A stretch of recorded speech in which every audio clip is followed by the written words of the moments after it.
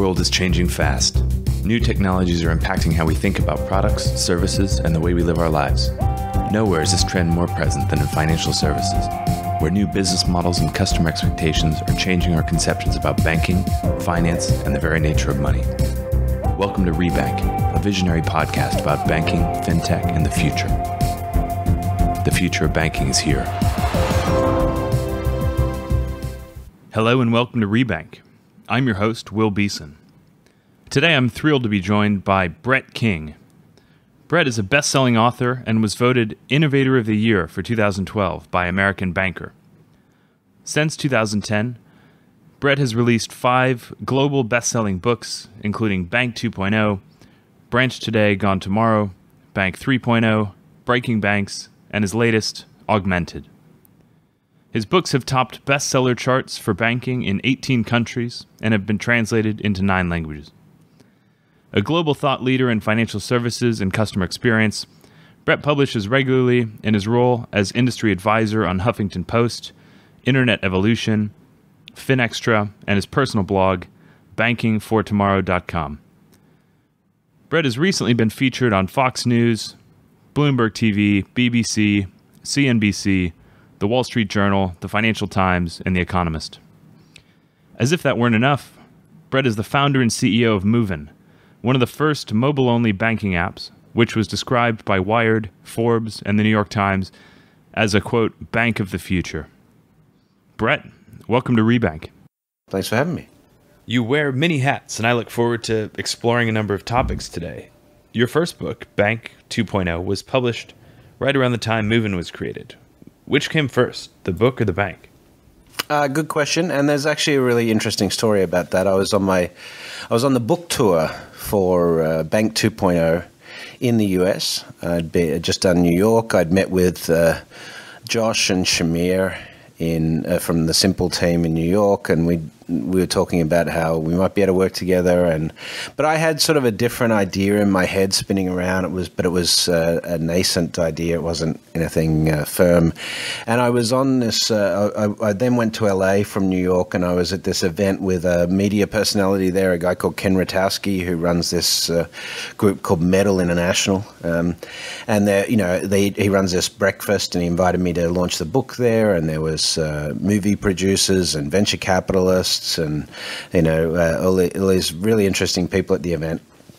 And Ken was diving into, well, what's a bank account look like in 10 years' time? So I started describing, the impact of things like NFC payments and how that would, remove the need for a piece of plastic, and the fact that your phone would be able to tell you your balance before a transaction and after a transaction, and then give you advice on, whether you were being financially healthy, and that you would never need to go to a branch because you'd just be able to get access to your banking in real time.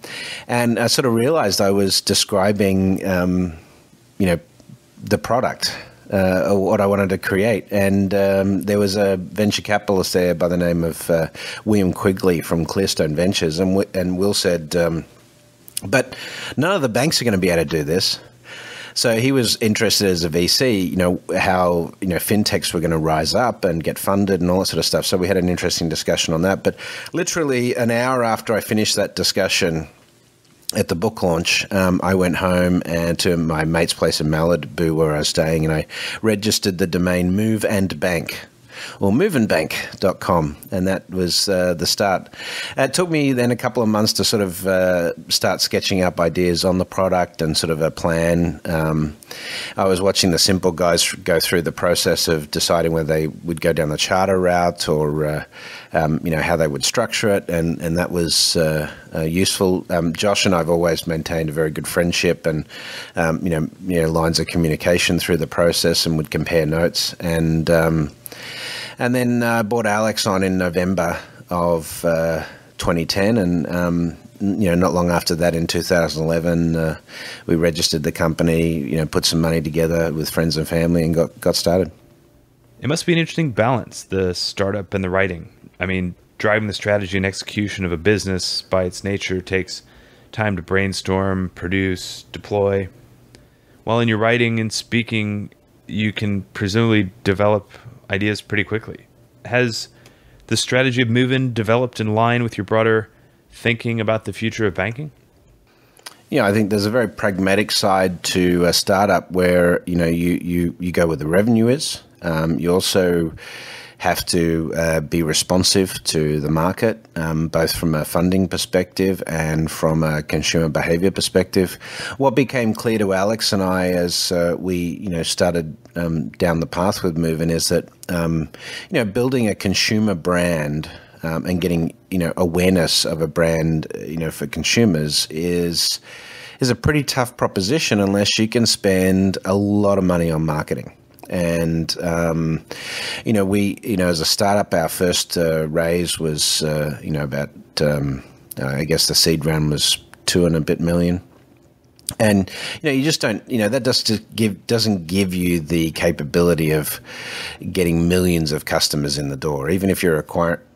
I think the first the initial seed round was 2.1 or 2.2 million, and then we extended it by another 2.25, I think, in the second seed round. So we raised about 4.5 total in the seed round, and then we raised another 8 million for the Series A, and then we raised about 12 million for the Series B. So that's we've got about 24 million to date in funding.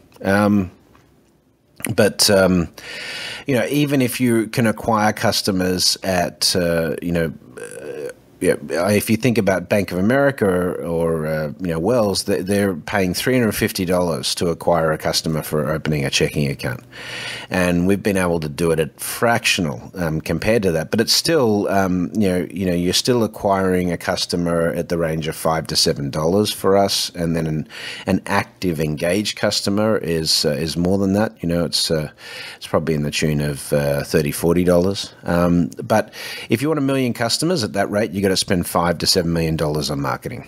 And when you're trying to build a product, that's the priority. It's not, you can't, the maths doesn't work where you get $2 million and you can have 1 million customers come in the door. That's never going to happen unless you've got something that's extremely viral. And there's, we've not seen a banking product that's really, got that virality. We've seen payments products that have that, Venmo, PayPal, and others, but, WeChat and Alipay, but not on the banking side per se.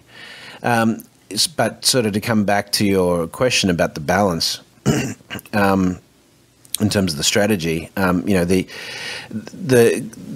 where we worked out fairly early was that, both Alex and I had a very strong enterprise reputation. We'd worked with a lot of leading banks around the world, and they were coming to us and saying, "We love what you're doing at Moven, and would you partner with us?" And after a while, that sort of became the clear strategy. That wasn't what I would have anticipated when I started the business. I thought we were going to become the bank account, the Facebook of banking, and we're going to revolutionize the bank account. And that's sort of still part of the strategy, but it's sort of now through a different distribution model, which is with bank partners outside of the US and direct to consumer in the US.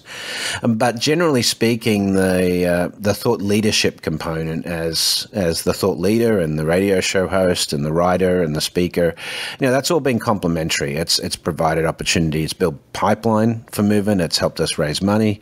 It's helped reputationally. So it has been definitely complementary. It's sometimes a challenge for time management.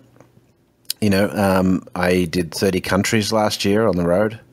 A lot of that was combining Moven business and speaking business. But I did make a concession with the board members fairly early on, where I said I wouldn't take a salary from Moven in return for allowing me to continue with the speaking. And so, the speaking is my primary income. So it is definitely complementary, but the scheduling continues to be a challenge to this day.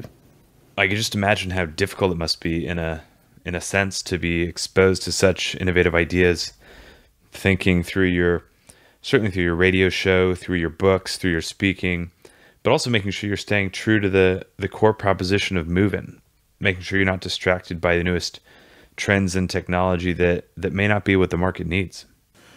Well, I think I'm always pushing the team in terms of product development, and it's always the case where the product doesn't develop as quickly as I'd like, but that's the realities of having limited resources as a startup and just being able to do what you can do. And we're really building two major businesses. We're building a bank in the US, and we're building a bank as a platform, software as a service model for enterprise. So there's not really any other startup in the world that has that model with the complexity of sort of two businesses like that we have to deal with. So, I have to be realistic in my expectations of the team in terms of what they can do with the resources and the time we've got. Having said that, I think we've got a strategy or roadmap for the product now that sort of goes out for the next 2 years in terms of we know what we've got to do. And so that's the advantage of having a futurist, in the fintech space as the founder, is that you're never short of an ideas or where the product's going to go. That's a fair point. So in terms of the kind of the split, I guess, more in terms of focus than in terms of revenues necessarily, but between the direct-to-consumer U.S. proposition and that back-end enterprise proposition that you mentioned, how does that split work? So, the US really acts as a lab for us to be able to deploy new features and new technologies and, get those out to market. And then, if it works, we then push it through down the enterprise pipeline. Now, sometimes we'll put stuff out and it doesn't work in the way we expect it, and we've got to tweak it a little bit. And it's that process of refinement, really, which I think a lot of the enterprise partners we've got are really interested in. That's what they see in terms, as the benefit of having that direct-to-consumer model, is that when they get the product from us, it's been tested repeatedly, and used by thousands of customers on a daily basis. So they know they're not just getting software that needs to be tested, and that's one of the reasons why when you look at TD and you look at Westpac, where actually we've been able to deploy the product very, very quickly to hundreds of thousands of users without incident. Our friends at TD, they exceeded 700,000 users about 2 weeks ago in terms of registered users on the app, and they've had 4 support calls since they launched in May. That's it. So that shows you the benefits of having a product that's been matured in the US market and then pushed out through our enterprise partners. So the product, we're getting more and more where the product is centralized in terms of the architecture. When we first started working on it, with Westpac. We launched first with Westpac, and we integrated components of our product into their app. But we've realized over time that actually having a separate app means that we can push features out much faster to market, and it's also cheaper from an implementation perspective and faster to implement. So that's a pretty compelling story for those partners, and that's but it means now we can actually deploy a new instance of Moven very quickly, like in maybe about 6 weeks to market. Are the TD Bank and the Westpac implementations traditional white label, or is it a co-branded proposition or a Moven branded proposition? So we're not so fussed about that. I think when we started, we were keen on having Moven branding wherever possible. But TD Bank brands their product as TD MySpend. Westpac calls their product CashNav. And they've done that because it's the decision to deploy an experience like this is actually a pretty big commitment. They're not just committing to deploying an app; they're doing marketing around it. We see them run TV ads and all sorts of things around this, and so it's we understand that there's some localization and the local brand. But in terms of the app experience, if you were a Moven user and you moved from the US and you went to New Zealand, for example, and were a customer of Westpac and downloaded CashNav, you'd recognize the app immediately as Moven. Has anything surprised you about customer expectations or market demand for digital banking in your experience at Moven?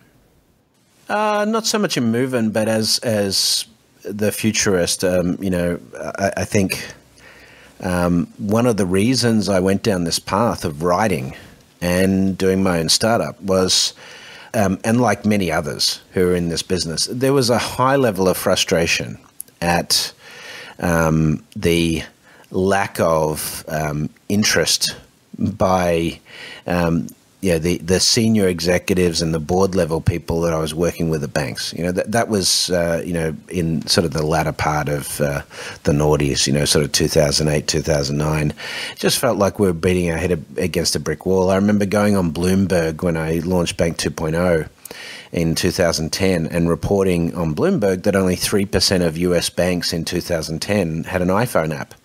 And the anchor on Bloomberg was just astounded by that. But that, sort of shows, I mean, you have right now just an announcement I saw this week in Hong Kong with HSBC announcing they're going to start this, fintech incubator, sandbox for fintechs to play.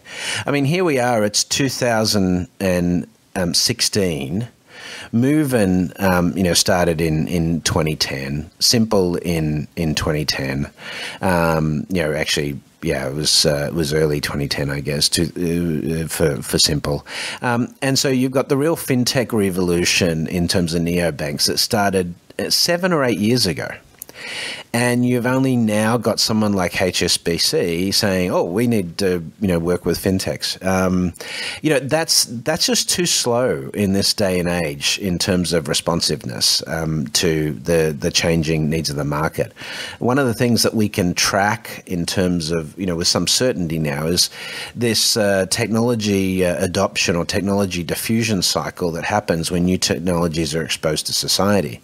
And 20 years ago, when you had or 30 years ago, when you had a new technology come out, it would take a good, 5 to 10 years for that technology to worm its way into sort of mass market, numbers and, be really impactful. But, when you look at something like Pokemon Go, that can have hundreds of millions of downloads in the space of weeks, we're in a process now where you just can't afford to wait. And banks, being the conservative animals that they are, tend to want to see, how's it going to affect the market and how are consumers going to respond and is there risk and, all of those things, which mean that they take a very measured approach to things. Well, now's not the time to be measured when we're looking at the rate of change that's happening in the banking and payments world as a result of the introduction of technologies.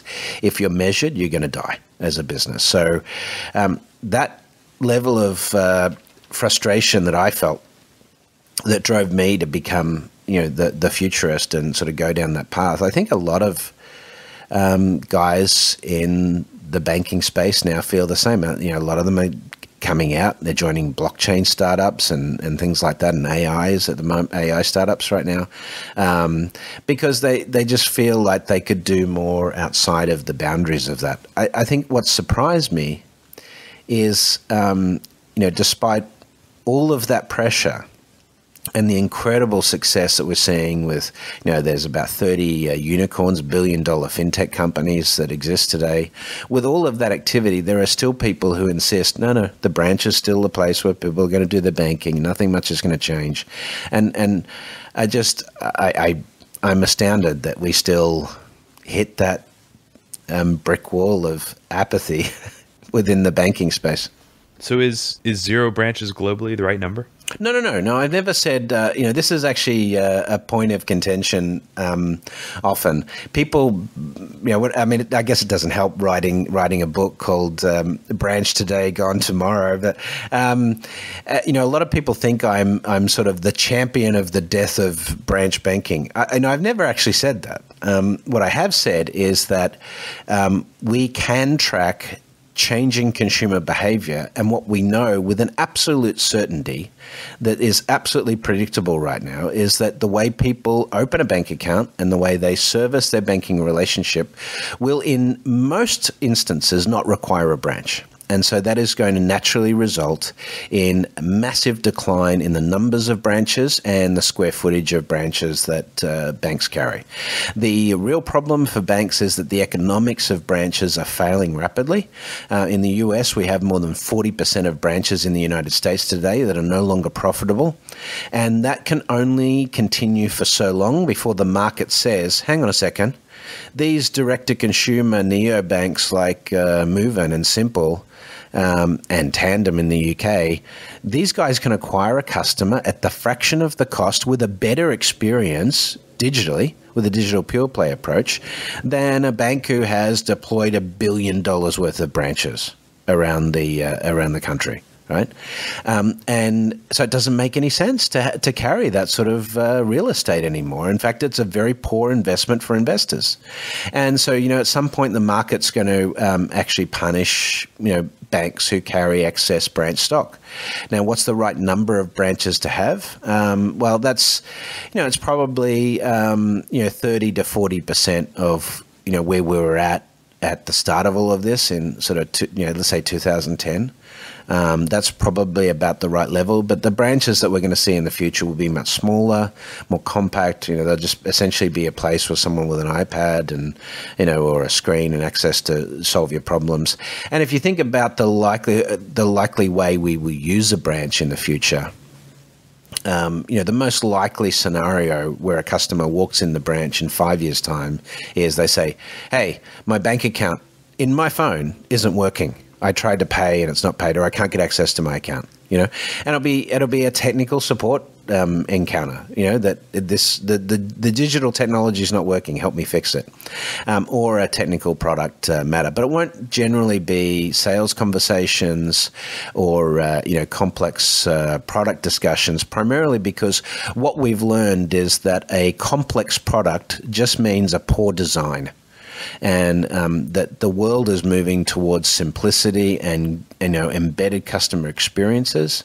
And if you can't make a product simpler, the product by its nature, if it's complex, means it's a product that I don't understand and lacks transparency. So therefore, as a consumer, I'm going to tend away from those sorts of product engagements or brand engagements.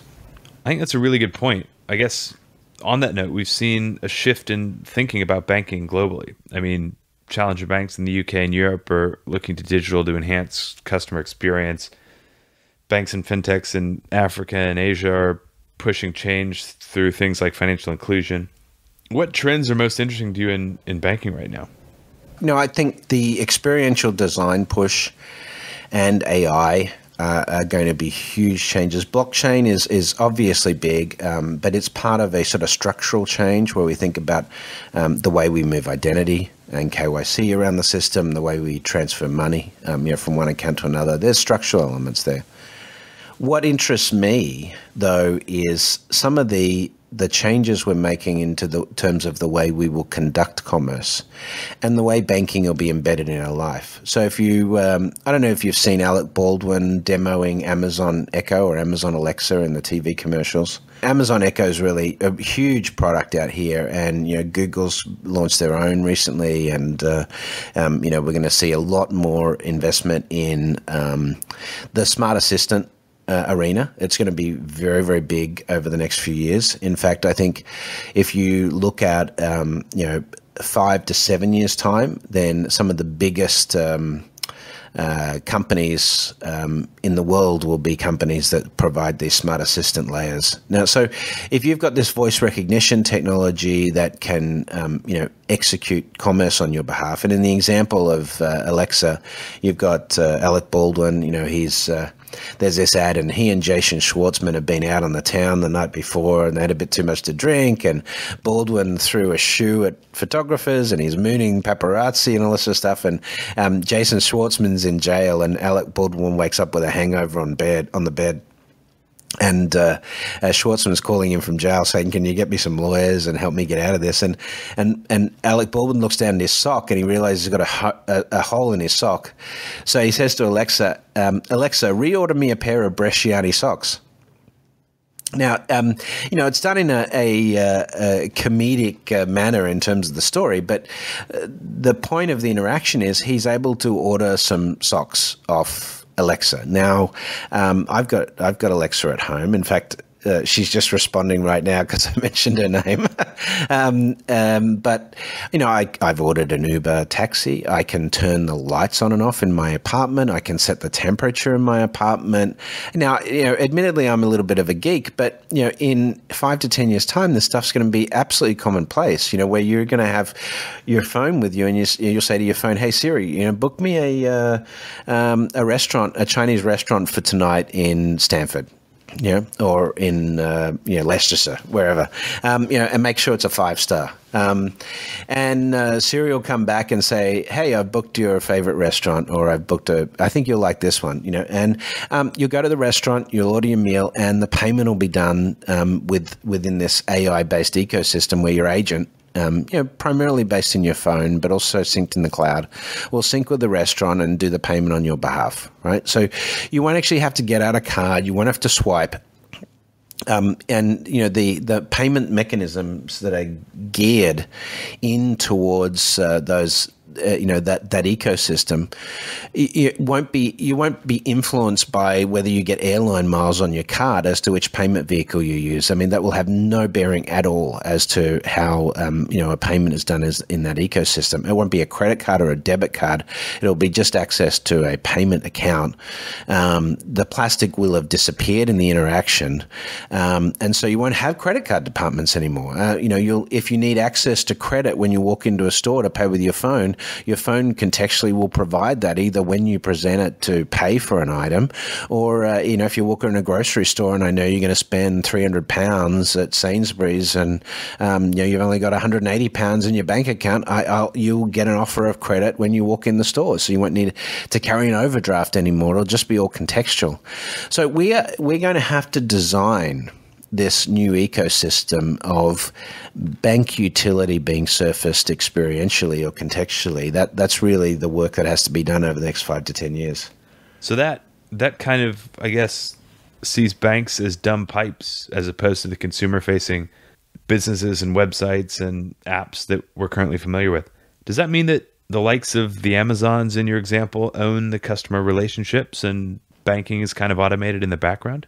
Look, I don't buy the whole dumb pipe thing completely, in that you still need the utility of the bank, but you're not buying the bank as a product anymore. What you're doing is you're buying the bank as an experience.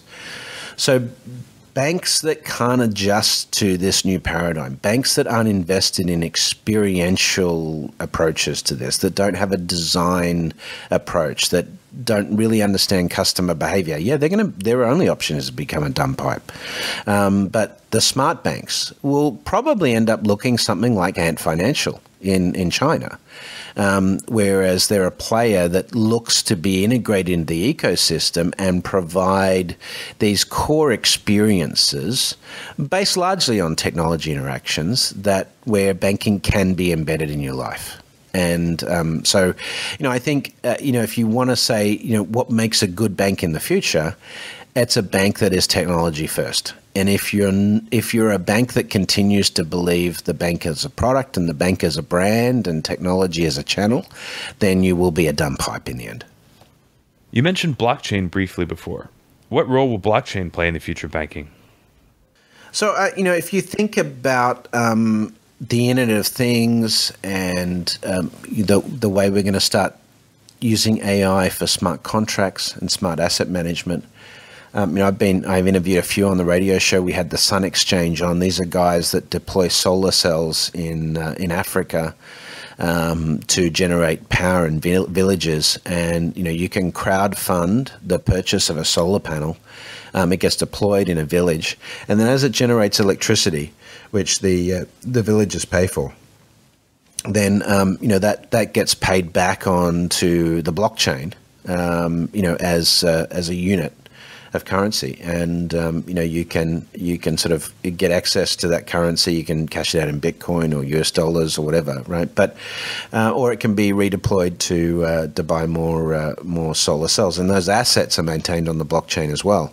So that's an example of where you've got an asset grid based on a blockchain. You've got currency and energy transmission and energy contracting done on the blockchain, as well as sort of typical bank stuff. And that sort of says a lot to me in terms of the potential future of the sort of things we might want to do. We might have things like a semi-autonomous or autonomous vehicle that's when you're driving in it as the owner, it is you're the owner of the vehicle, and when it's driving around, it's doing that on behalf of you. But let's say you then put it in autonomous mode and it logs onto Uber, and this might be in 10 years' time, and it now drives through Uber for a few hours, built on the network. Now it's got a purse inside the vehicle or a wallet that it can use for getting paid by Uber when it's driving, or maybe paying road tolls or taxes, or when it pulls up at a supercharging station to recharge its batteries, it's paying for electricity, paying for access to a car park. We've got a wallet here that's not linked to a person; it's linked to an autonomous entity that is conducting commerce, in real time. And if you think about the traditional approach of a bank account, saying, well, who owns that bank account? Is it the owners of the vehicle? What if the vehicle's in a shared ownership structure? When it's driving in autonomous mode, is there anyone that really owns it? Do you have to take the car down to the branch to sign a signature card to open the wallet inside the autonomous vehicle? And you multiply that by all of these other devices that will be, the classic internet-enabled fridge that's ordering your groceries and things like that. But as we start looking at agency and AIs that are doing more and more of this, conducting commerce on our behalf, then the existing KYC account structure that we have will break. It'll break down very, very quickly. Switching gears slightly, I wanted to get your view on the U.S. market. We've seen virtually no new banks in the U.S. in the past few years, but there's been some interesting stuff happening at some smaller regional banks. What's the scene like in the U.S. right now in terms of neobanks, specifically chartered banks, and then, I guess, fintechs more broadly? One area where the UK has shown a more progressive approach to this is in the nature of a chartered bank. One of the reasons that neither Simple or Moven got a charter in the United States was the US requires you to have at least one operational bank branch to get a charter. You can't have a charter in the United States without a bank branch. And so that was a point for us, which was a philosophical point, which we said, you don't need a bank branch, and so there was that element. Secondly, there was a period when we were launching our banks where no FDIC licenses no licenses for banks were being issued. There was a period, I think, for 3 or 4 years where there was virtually no activity in that front. And the only choice you had if you wanted to get a charter was to buy a distressed asset, a bank that was in trouble, that had debt, and you had to commit to funding that bank out of its debt problems to take on the charter. And then the process of being awarded the charter and the FDIC and Fed approving your buyout of the distressed bank was guaranteed to take at least 2 years, right? So, if you want to know why there aren't neobanks of the ilk of the ones we've seen in the in the UK, like Atom and Tandem and yourselves, then it's largely because it's not a favorable environment for starting a neobank, the chartered space in the United States. I think there are other markets which would be far more attractive for a neobank proposition than here in the US. But in terms of some of the smaller regional banks, it sounds like there's a decent amount of, I don't know, at least in small pockets, digital innovation. I think you've even had some interesting people on your radio show over time. Is there anything in particular that stood out for you in terms of case studies? Like the US obviously has been, Silicon Valley and Silicon Alley have been a real hub of innovation. If you look at the unicorns, that we're looking at, Lending Club and Venmo and others, we're very overrepresented in the US in respect to innovative startups who've gone on to make big impact in the fintech space. We see Stripe and Braintree and there's a whole bunch of them, right? So there's definitely been a ton of innovation here. But, there's elements of the US market where we're just simply behind the rest of the world. Adoption of the EMV standard is one of them. 2/3 of all checks written in the world are written in the United States. That's not something that I think the US should be proud of. It shows that there's the incumbent structures that are in place are sometimes intractable. They're hard to sort of get around. If you look at real-time payments as a mechanism, it's very clear that there is a demand for real-time payments. If you look at the ACH system, there's constant complaints for every bank that I know about people. Why haven't I got my money yet? Why does it take 5 days to transfer electronically my money from one of my bank accounts to my other bank account? It's or to get paid. And so that's a big issue that we see with sort of the infrastructure here in the US, where the US is just behind. If you look at more innovative countries like China or Kenya, that are have got very robust real-time mobile-based payments. So they started greenfield. They didn't have legacy infrastructure in place that they had to circumvent. So I think that's sort of part of the reason why the US is now falling a little bit behind, is that they've got these legacy systems in place, and that's what's slowing down some of these innovations. And it's also why US banks tend to be, they think they're innovative, but I think on the scale of innovation, we've got banks offshore that tend to be a lot more innovative. If we want to sort of take the definition, what is a digital bank, and start with that. And I know, one of our pals, Chris Skinner, has written a book on the subject. As you could interpret Bank 2.0 and 3.0 as being the same. I think I came to the conclusion, if you wanted to be a real digital bank, then what would that mean? Well, you'd have to say we're technology first, and banking second. Secondly, you'd have to be committed to frictionless and seamless customer experiences, which would mean that every product or service that you offered as a bank could be delivered in real time without a signature on a piece of paper, right?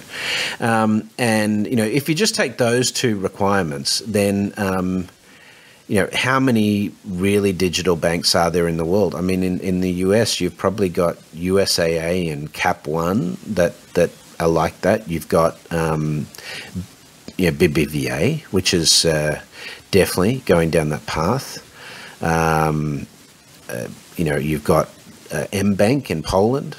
Combank in Australia is partially there, although after Michael Hart left, I feel like they've pulled back from that mission.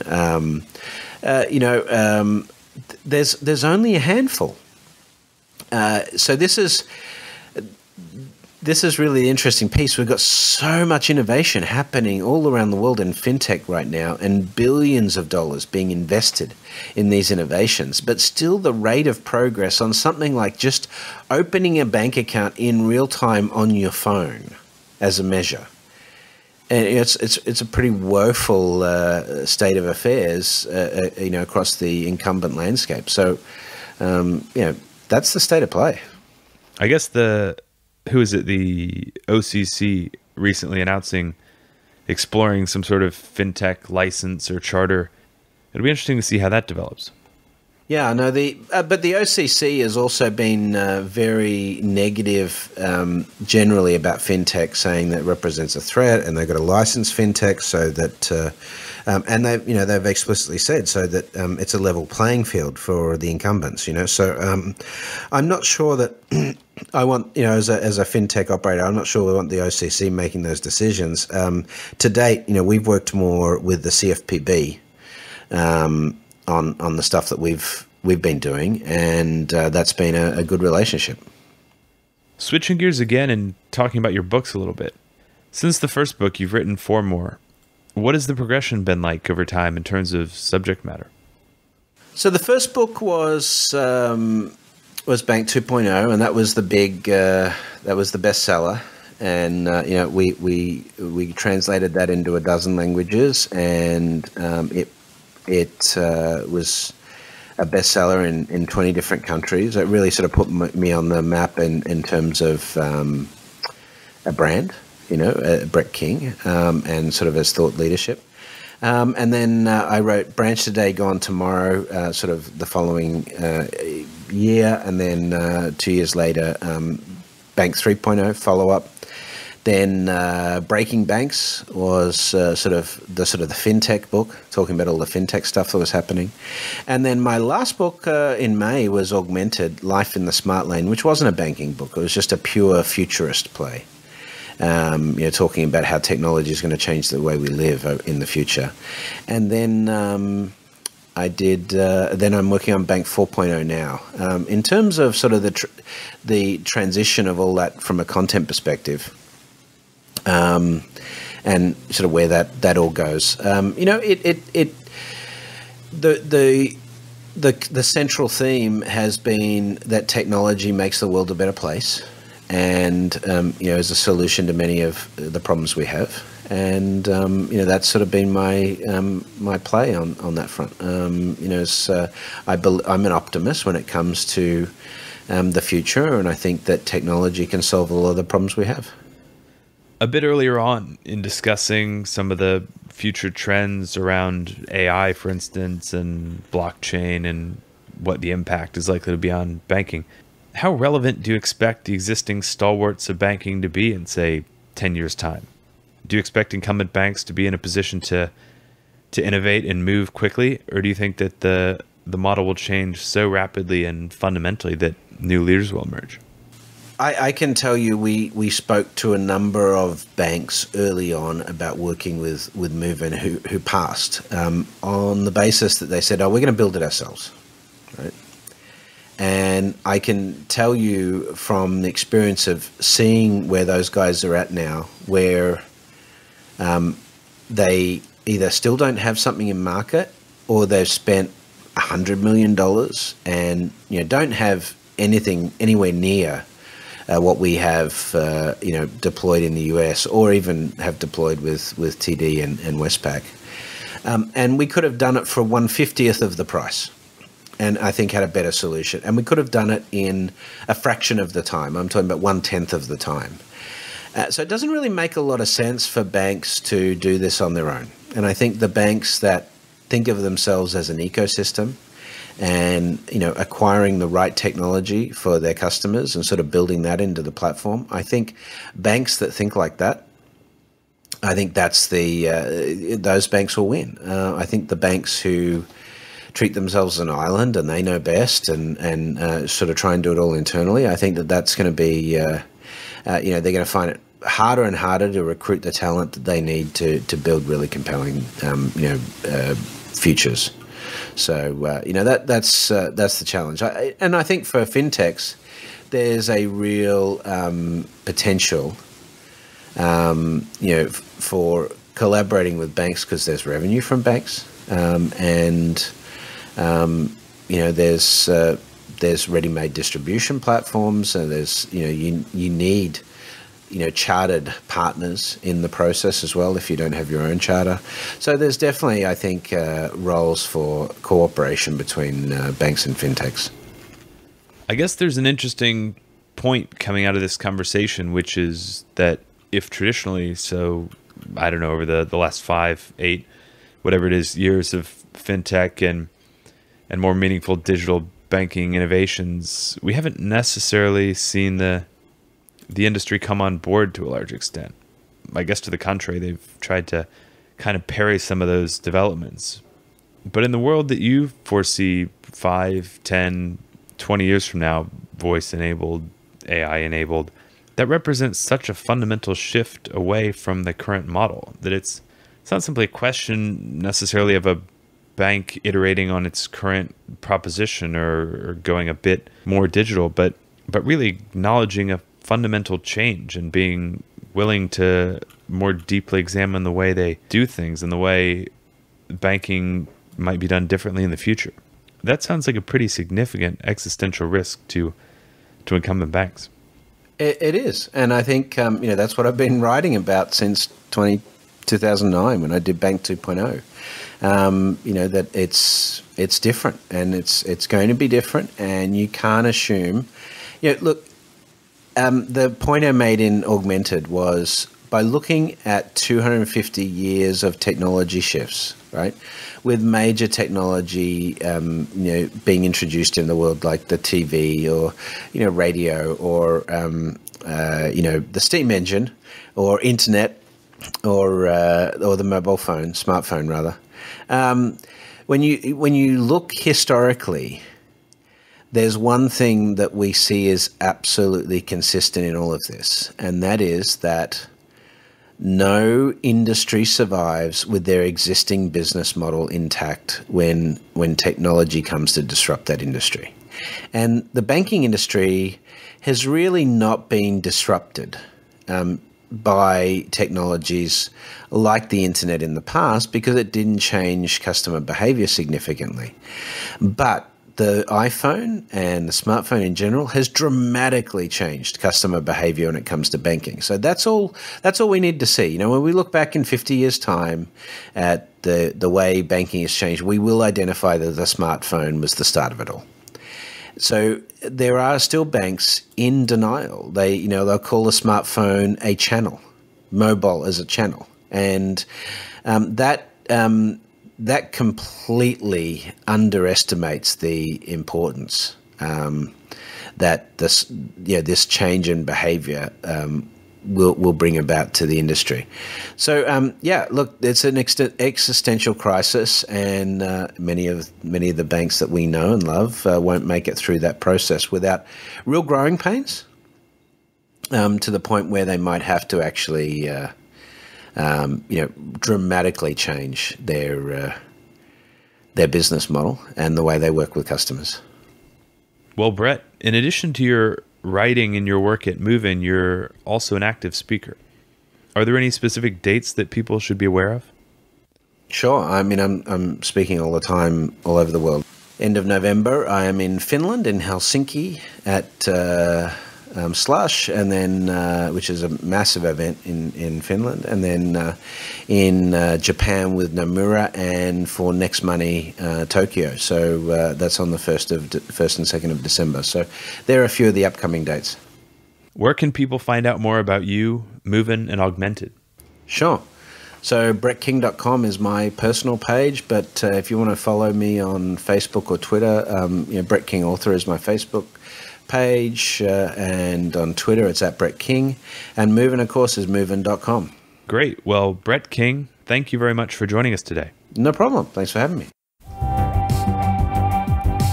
Thanks for tuning into Rebank. If you like today's show, reach out. Follow us on Twitter at Rebank Podcast and join the conversation. For more on banking, fintech, and the future, check out our regular content at www.bankingthefuture.com.